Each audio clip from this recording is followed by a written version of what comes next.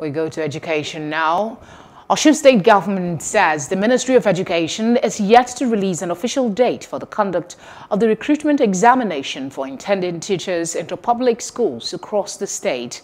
This is just as members of the public are also warned against fraudsters going about with fake news that the sale of forms for recruitment into the state's teaching service is still on. Speaking with our correspondent in his office in Osogbo, Special Advisor on Education to Governor Gboyega Oyetola on Education, Jamiu Olawumi, admonished intending applicants against fraudsters and said the ministry will announce the date for the examination through a verifiable source.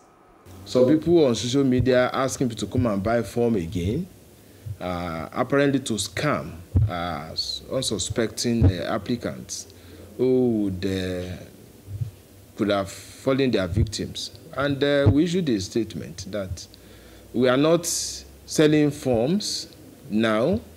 That process had closed by April 4th this year. And what we are saying is we are not also writing exams this week. We are going to sign the MOU with service providers this week. And the examination will be announced. Every candidate will get personal SMS on his or her phone to let her know when the exam will hold, the venue of the exams, and the time. Hello, hope you enjoyed the news. Please do subscribe to our YouTube channel and don't forget to hit the notification button so you get notified about fresh news updates.